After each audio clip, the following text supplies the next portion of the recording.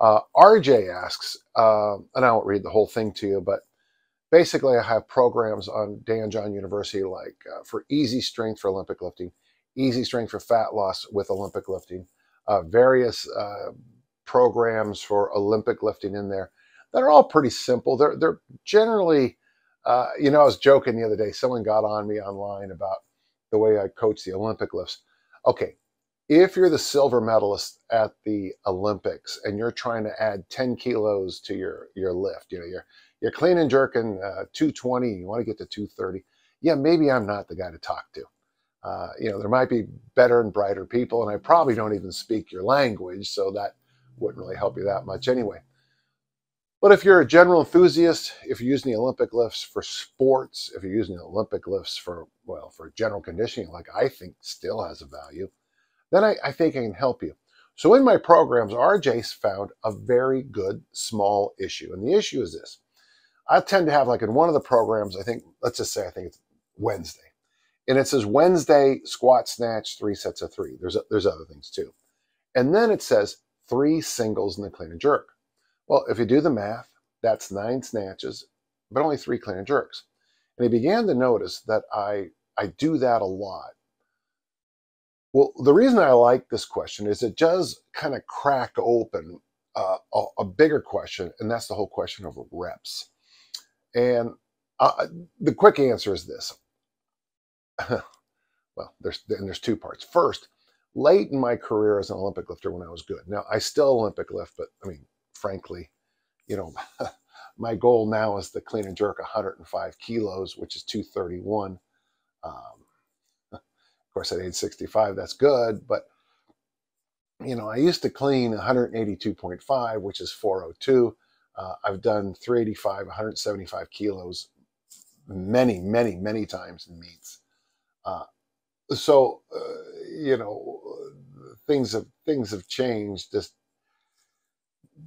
Things have changed a little bit on the load side. There's a couple other points, but let me stay focused on RJ's question.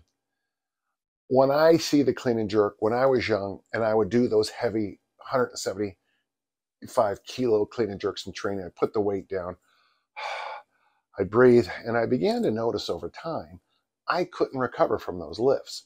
So late in my career, I quit doing clean and jerks except at contests, part 2. I would clean in training, I would do jerks in training, and I'd only clean and jerk in competition because it took so long for me to recover from. And then the second major point would be this, is the clean and jerk is 2 movements. So in a sense, when you're doing 3 singles, when you're doing 3 singles in a clean and jerk, you're doing kind of doubles in a certain way.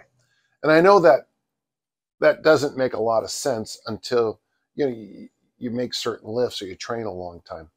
But here's what I want you to think about, is when we look at all the world of lifting, reps change not only by the movement, but also by the equipment. Whereas I have this thing called the 10,000 swing challenge. It's a great thing. 20 days, 500 swings a day. Pretty doable because the kettlebell swing and the kettlebell snatch really work well with high repetition training. You can do, we do one thing with the people getting ready for the kettlebell cert where they do 300 snatches in one day. Basically, it's 3 sets of 100. That's a lot of volume. 500 swings. That's a lot of volume. As I step back, I look at some other exercises, and I guess you could do 500 squats in a day. You could do 500 deadlifts in a day. I'm just not sure it would really have much value. I mean, it might be nice for a little challenge or some way to keep yourself lubricated on a road trip, keep your joints feeling good or whatever. But no one seriously does those kinds of workouts. I mean, I know people do them, and I get that. So when you look at things like the ballistic kettlebell world, high reps are appropriate. Now, let's bring in machines. if you're doing leg extensions, and I'm a big fan of leg extensions, leg curls, there's different row and pull down machines I think have great value. There are some press machines I think have some great value. There's a company that has this row machine that actually really feels good. I used to have a membership over at one of the clubs in Salt Lake, and when I recover from injuries, I love doing machine training. Machine training, to me, lends itself to, those higher reps. If I'm doing an exercise like leg curls, I like to use Art Devaney's idea of you do a set of 15 slow, then you do it, and then you change pins and go right back, a set of 8 medium, and then you put a heavier load on, real heavy load, and you try to get 3, 4, 5 reps any way you possibly can. I like that. I don't know if I've ever seen anyone do that, like with front squats, 135 for 15, 225 for 8, 315 for as many. I mean, it might work. I don't know if I would do it. So you've got the kettlebell ballistics, high reps. You've got the machine world, higher reps. And there's lots of reasons for it. The machines very often take care of your balance. And you can push harder with one arm. You can have a lot more shaking with the machines. When you move into the exercises like the Olympic lifts and the power lifts, and I'll use Dave Davis's classic 6 here, the clean and press, the snatch, the clean and jerk, the Olympic lifts, and then the power lifts, squat, bench press, and deadlift. Generally, you find if you're going heavy, you don't have a ton of reps. Stefan Kort, the great German powerlifting coach, and he used to have that 3 sets of 3 program, which I thought was really a good idea. In the 3 power lifts, and somebody wanted to explain it to me as the 3 by 3 by 3 by 3 program. 3 days a week, 3 lifts, 3 sets of 3. You're looking around a total of less than 10 reps. Years ago, I came up with this concept I called the rule of 10, is that when you're lifting on those big engine lifts, and I would include all 6 of those exercises, and I have an asterisk before we go too far, is that, if you can do 10 heavy squat snatches in a workout, you're done. 10 clean and jerks would be really hard, I think. Serious 10 deadlifts, I don't think I could ever do it. One of my favorite stories was at the big Olympic powerlifting meet that I did in 1980 here in Utah. And getting ready backstage, Greg Shepard from Bigger, Faster, Stronger and I were the only 2 people left in the warm-up room. And he said, what are you going to open with? And I said, I don't know. I go, what are you going to open with? And he said a number. And I said, oh, I'll just go heavier. And because I had never, ever trained on the deadlift, because A, I'm born to hinge, and I'm an Olympic lifter, so the deadlift's pretty easy. And about 10, 15 years later, he was telling the story. Yeah, I was with this guy one time at a powerlifting meet, and he didn't even know what he was going to open with on the deadlift. I go, Greg, that was me. And he goes, it was just kind of one of those funny things because we knew each other. But, sometimes you bump into people and you re-meet them later, but you don't remember every story. I said there's an asterisk, and here's the asterisk on reps. With the squat, though, things are different. The rules do change with the squat, which makes the squat, for me, sometimes the most dangerous of all exercises to talk about.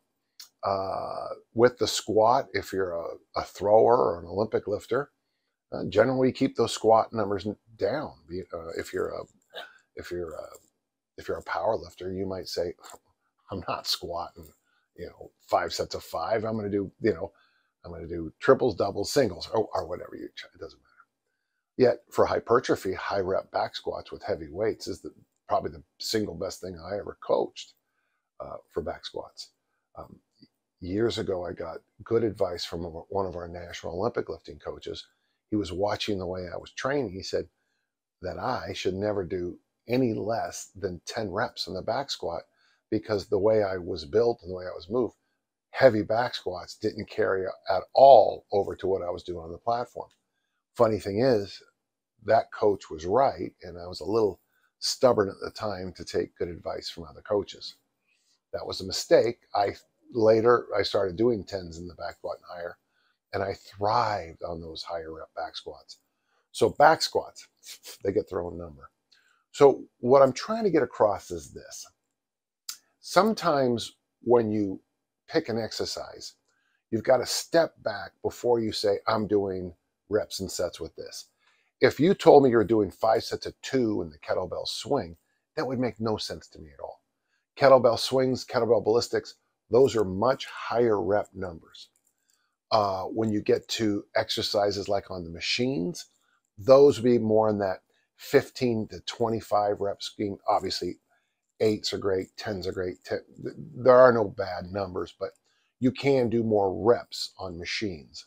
When it comes to the 6 traditional, the Olympic lifts and power lifts, generally the reps are the rule of 10 or less, with the asterisk of the squat, because you can do high rep squats and you can do those heavy grinding singles and get benefits out of both for some people. So when I look at an exercise like the clean and jerk, RJ, I generally, for most adults, I separate out the 2 lifts mentally and count that as each rep is a double, even though you're cleaning it and jerking it. When it comes to reps and sets in the weight room, you always have to remember, what equipment am I using? Kettlebells, ballistics, higher reps, machines, those hypertrophy numbers, the big power lifts and Olympic lifts, the rule of 10. And that's a simple little formula I gave you, but it seems to be true most of the time for most people. And most of the time for most people is a pretty good thing to kind of remember.